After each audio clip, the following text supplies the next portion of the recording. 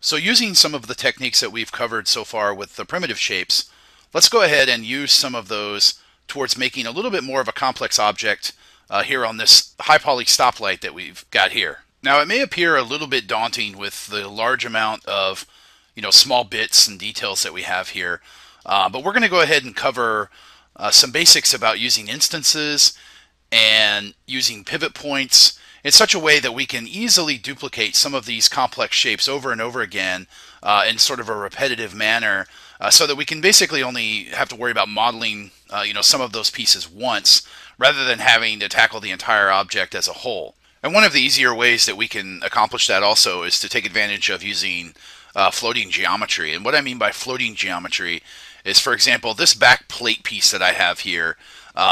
Instead of trying to create this entire light housing and all these little bolts and pieces as a single solid mass, what we're going to actually do is we're going to go ahead and float these pieces out off of them so that they're actual individual pieces.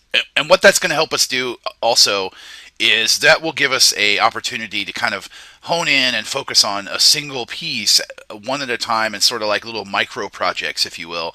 And so you could grab this little plate, you could make that look really good, and then you decide, okay, I'm going to go onto this backing, and then I'm going to make these bolts. And that's just taking advantage of using floating geometry rather than trying to model and cut all this stuff into single solid masses.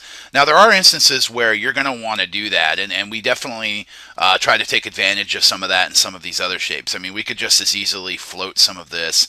But sometimes you're going to get a better result, whether you're doing this for games or animation. Sometimes actually having all of your pieces attached is actually going to give you better results. And so we'll cover a little bit of both, whether it's floating geometry or solid mass geometry as well. Either one, both of those techniques are very, very solid, and we'll be looking at a few of those different techniques today.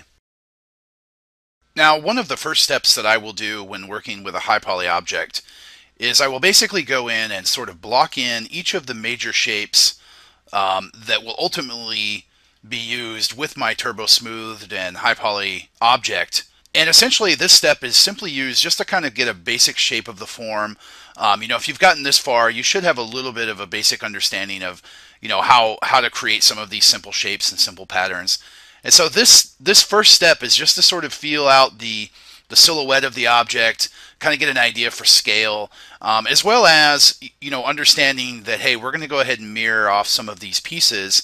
So for example, with this light segment here up top, I know that I can go ahead and start off with just one of them, make it look really good, and then when I'm done modeling that out with a high poly, I'll go ahead and duplicate it down.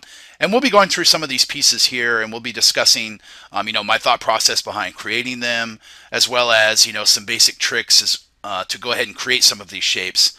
Now, if you're modeling this for games, one thing that you'll need to keep in mind is that the silhouette of your high polygon object is basically what your silhouette for the low poly is going to ultimately be as well. So, silhouette, form, and shape, and all of that, this is what this process is all about, is really nailing that stuff down with basic blocked in shapes before you really start to get your hands dirty with turbo smoothing and high poly modeling.